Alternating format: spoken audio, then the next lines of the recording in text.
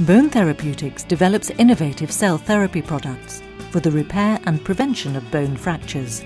It currently runs clinical studies for impaired fracture healing, spinal fusion, and osteonecrosis. The process starts in the hospital with a bone marrow aspirate from the patient or a healthy donor.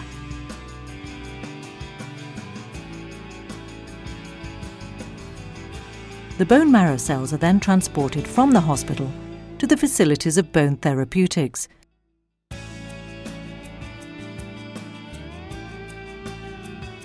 To produce the cell therapy product. In the production facilities, the bone marrow cells are treated with different factors that allow them to multiply and differentiate into bone-forming cells.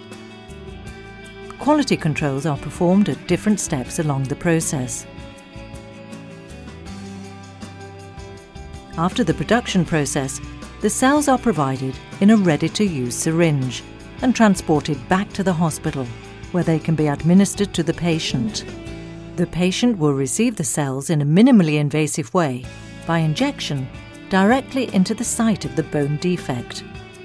This procedure is fast and does not require hospitalization.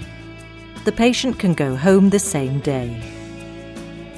Over the next months, the bone-forming cells will produce new bone tissue and regenerate a healthy bone environment.